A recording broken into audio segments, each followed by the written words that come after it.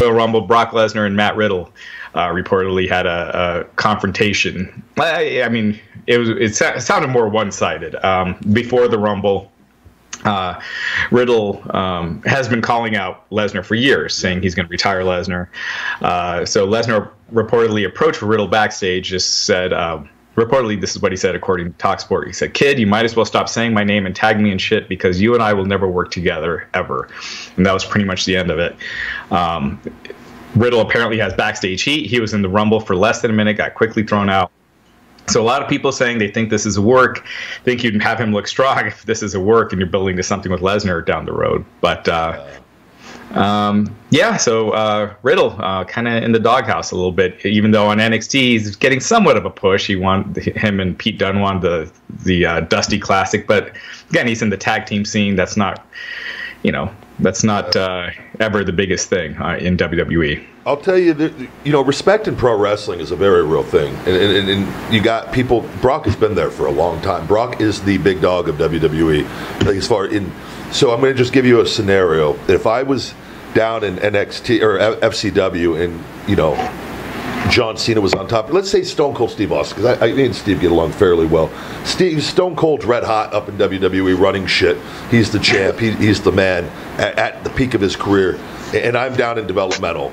And and social media exists, and I start running. Steve's a little bitch. I can't wait to go up there and retire Stone Cold. That little bitch.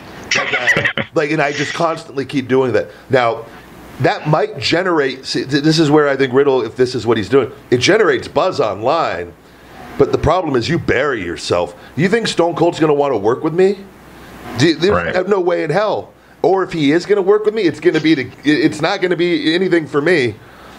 So there's a thing in pro wrestling where you got to know how to conduct yourself in a professional manner, so that, because until you get to those top, most guys will never ever get to those top positions, and I got to experience it for a year. That, man, it's a whole other level of because you got to play that game of not overstepping your bounds, but you got to fucking know when to step up, and it's because you're trying to, one guy's deciding everything, but those guys that are in, Brock has the power with Vince. If Brock doesn't want to do anything, he's not going to. If he doesn't want to work with you, you're not working with him. Who's going to tell him otherwise? He has the best contract. He has the only contract where he seems to where he has an opinion on things, because he's smart. And I just think you got to be careful. Everyone wants to get over, but you got to play the game. You're on level 1 still, man. You got to get on level fucking 8 or 9 before you can even start kind of remotely doing that. But you got a guy, remember Yoshitatsu when Tenzai came up there and they had fake Japanese heat, because Tenzai wasn't even Japanese, but he was doing the gimmick, and Yoshi started running his mouth on social media after Tenzai's getting a huge push on TV. What did they do? They just fucking threw him out there and jobbed him out right away. You don't do that. So you got to know, as a professional wrestler, man, it's a fight you'll never win, because at the end, this isn't in Riddle. I think it's not UFC. You're not gonna. It's not where if there's interest in a fight, Dana White can make that fight, because you guys. This is pro wrestling and political bullshit, and you got to navigate that shit, man. Yeah. So again, it could be a complete work, and that could be a way to generate interest down the road in it. But I have a feeling, from how Riddle has talked about him, and not just giving you those comparisons, if I was doing that with Stone Cold Steve Austin, he isn't going to want to work with me. Right. Why would he? He can make money with 50 other guys ahead of me that aren't insulting him personally on social media. So, yeah, and your point is 100%. If this is UFC, that's the thing to do, is call out the top guys. This isn't, and you could be kept down even further if you're. It doesn't matter, because it's a whole other world. Yeah. It doesn't matter how good you are, how good you think you are, how much the fans love you. I have experienced it at the highest level. It doesn't matter. Right. Yeah. So yeah. Lesson learned for him.